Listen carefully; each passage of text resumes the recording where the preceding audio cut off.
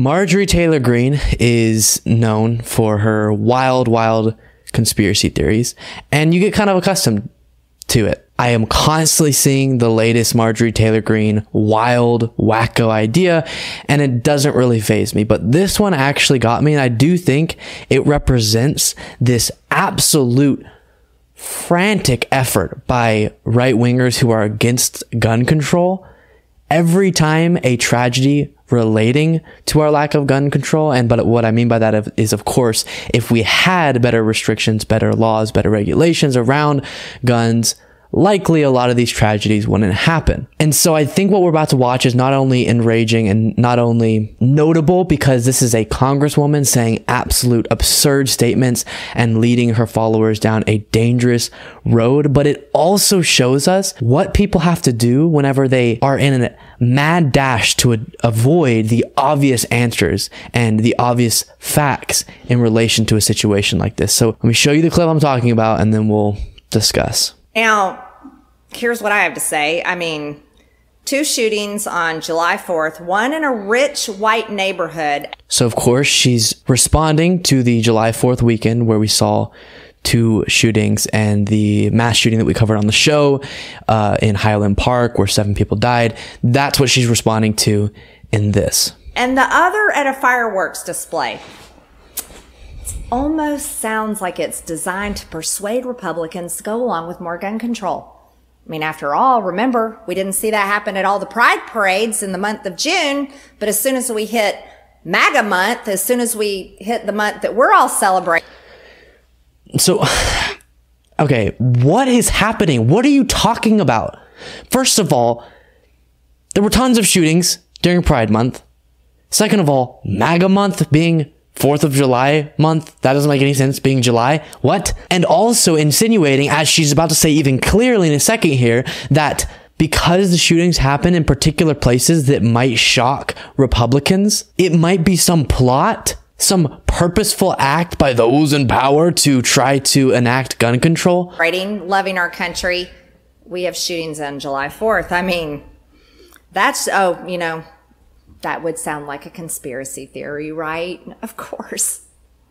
But what's the definition of a right-wing? Is she okay? What is wrong with her right now? It's like she's in a movie pretending to be clinically insane. Conspiracy theory. Well, by the way, it's the news that's just 6 months early. Okay, we gotta watch that one more time to absorb what the heck she's talking about.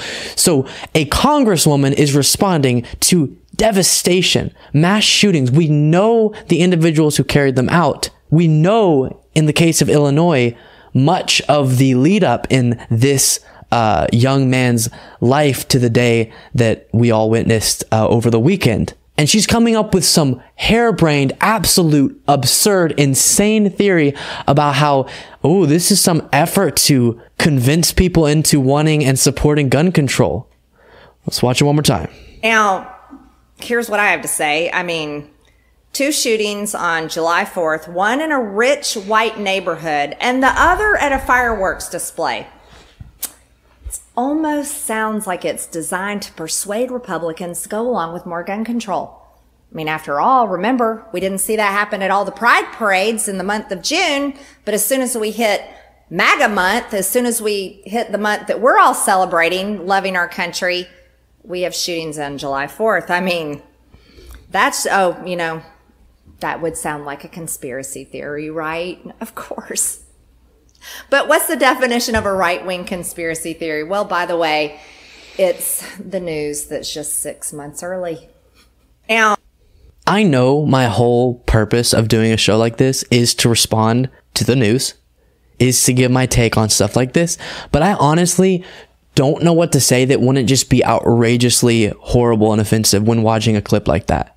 But what she said was outrageous and offensive. What she said is absolutely taking all of the seriousness, all of the emotion out of the murder of multiple people to make a completely detached from reality point and to convey a theory that is not grounded in any of the facts of the situation.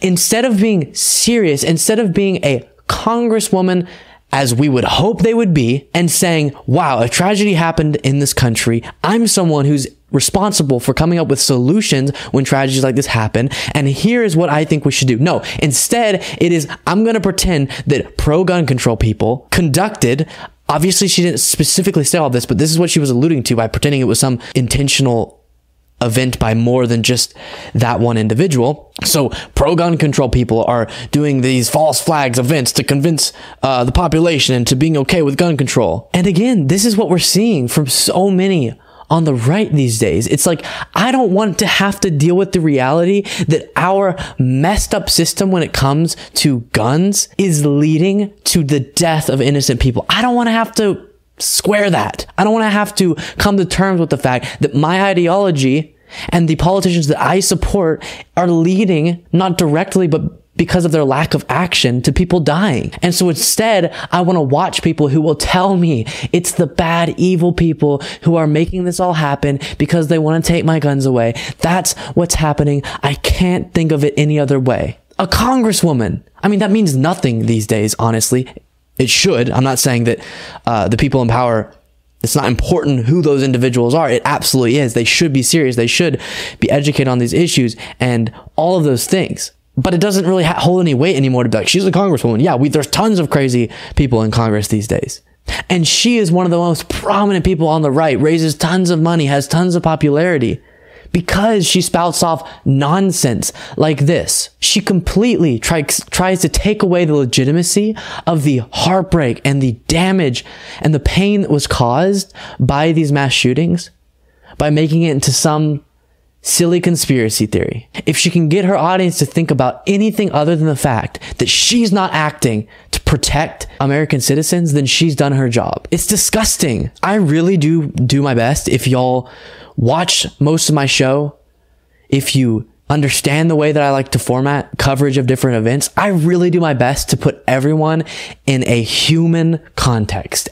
Everyone is human, is what I try my best to believe, that everyone has a heart somewhere in there and they were misled and misinformed and whatever. I don't know how to believe that someone like Marjorie Taylor Greene has a heart when I watch her try to claim such an absurd, insane, detached from reality thing in the aftermath of a tragedy like this. I really don't. Like, how do you go to sleep at night? How do you walk around in the world knowing that you are actively trying to misinform your audience, actively trying to spin conspiracy theories to distract everyone that you can from the reality of the situation that we're in right now, which is that we have countless unnecessary massacres happening on a daily basis? How do you live with that as an individual? You were voted through our democratic system into power to represent people, and you're using that power and authority that was given to you to represent your constituents to turn around and continue misinforming them, to continue making them so detached from reality that they can't possibly interface with this world in any meaningful way. So on this, I try to sometimes end in some sort of hopeful note,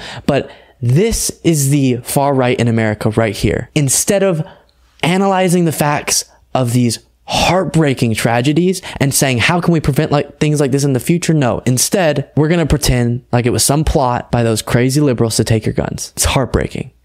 It's disgusting. And that's really all I can say on it.